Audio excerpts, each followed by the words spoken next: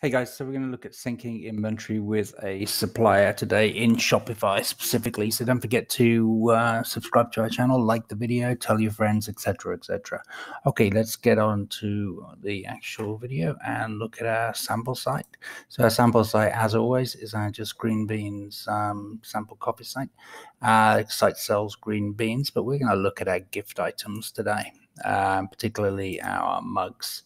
Okay, so we've got these products on our website. We want them to be shipped by a drop shipper.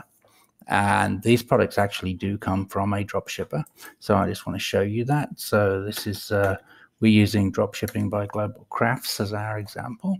And once you're logged in, you can download their product files. Let me log in here quickly. Okay. So once we're logged in, we can look at their products. And if I do a mug, for example, we should get quite a few mugs here. You can see the pricing. And once you're logged in, you can actually add them to your cart and purchase them with your dropshipper's shipping address and your billing address, etc., etc., just like dropshipping always works. One of the things that they're pretty good at here is they provide us with some files. So we can upload, we can get the entire products files from here. And they also have inventory files now. They ask us to use StockSync. And if I go to their help system under support, I can find out where that file is kept. So let me have a look. Let me, setting up StockSync. This is the one that's going to tell me where the file is. So this is the link. And if I grab this file link here, let me just grab it just to show you. If I copy it, and I put it into my browser, I can see just in a second it's going to load up a complete inventory of 3,000 or 4,000 line items. Well, it's actually just downloaded. It's gone straight to a download. But let's open that file up as a download. This is not it. Here we go.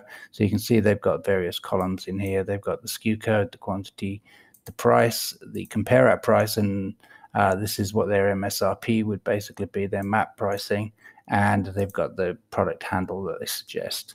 We just need the quantity and the SKU for in our case. So column A and column B is what we're going to be working with. This data is maintained and held effectively on their server. It's actually not. It's actually pulled just by the way, because they've got StockSync installed at their end. It's actually pulled in real time whenever you try and load that URL up. With the moment that I load that file up, the moment I grab it, it's actually correct. Okay, so let's have a look at our own website. So we've got these few products up here that come from Global Crafts. They have got, important to note, that they were imported by their through that file, but the only thing that really matters is the SKU code. The SKU code is exactly the same as the SKU code in their file. If the SKU code was not exactly the same, we would have a problem. This would not work.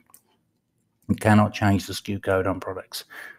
Okay, so let's have a quick look. We're going to use the app called StockSync, which is what Global Crafts recommend. And if we go into it, I could actually, I could almost cheat with this. Let me get rid of a couple of these other ones that I've used before. Delete, delete, delete, so that we can start from beginning. Okay, so this is a clean. It's still on a trial account. It's actually like $5 once you get into manage billings and set it up. So let's set up a new feed. I want to update products because the products already exist on the website. All I'm looking to do is update the inventory. So let's update products. Let's continue.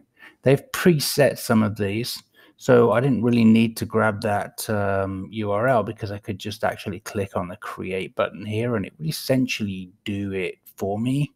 I want to show you how to do it just because what the hell, this is a learning video. You might not be working with Global Crafts, right? So let's start new. Let's change it to a URL. Let's paste in that URL that we just grabbed off them.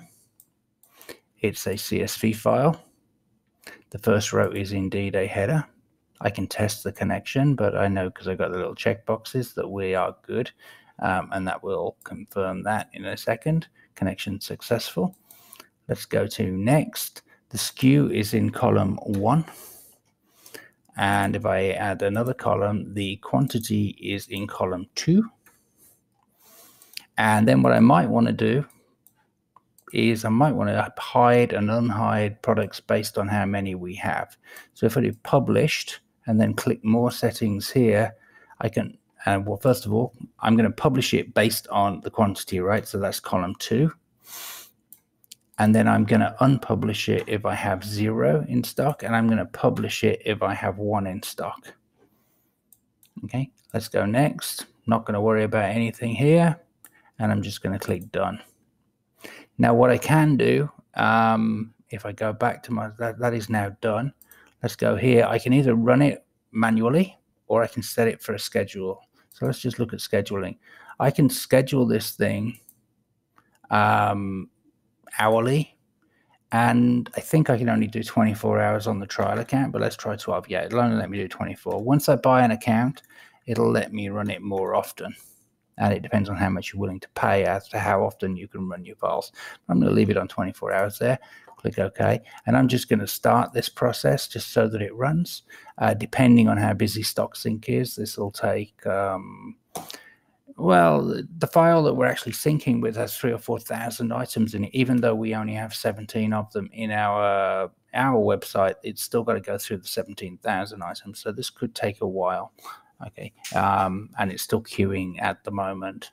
But what's going to happen as this runs, and it doesn't matter, just to put it into context, it doesn't matter that we've only got 17 of the 3,000 items in there, because at the end of the day, if they don't exist, they're just going to be ignored, right? So it's only going to modify the 17 items where the SKU count matches column 1 in the spreadsheet.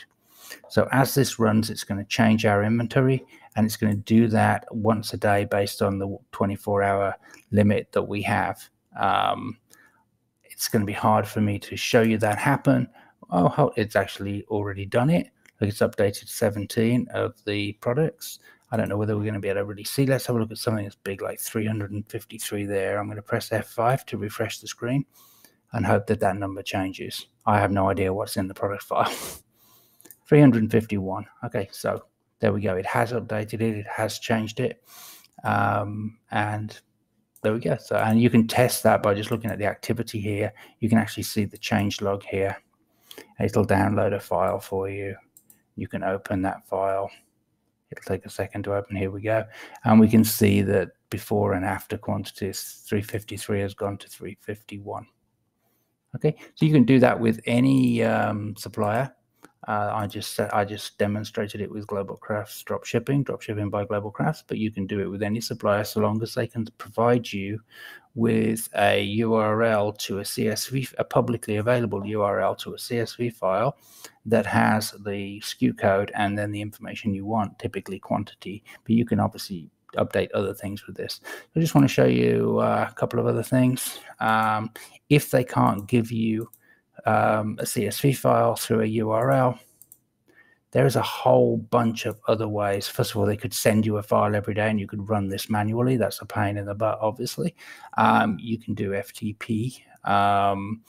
You know, you could, if they put it on Dropbox or something, you can do various things. You can read it from a Google spreadsheet. If they give you access to it, they can put it on Dropbox. Even a receive from email, they can send the file through an email to an address. There's a whole bunch of different ways that they can get the file to you.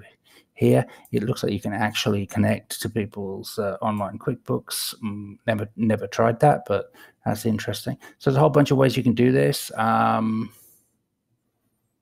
You know, the way we do it with, well, the way Global Crafts dropshipping does it is through a CSV file held, is actually through a file that StockSync is actually automatically providing, so that we know it's a live file and a real-time file.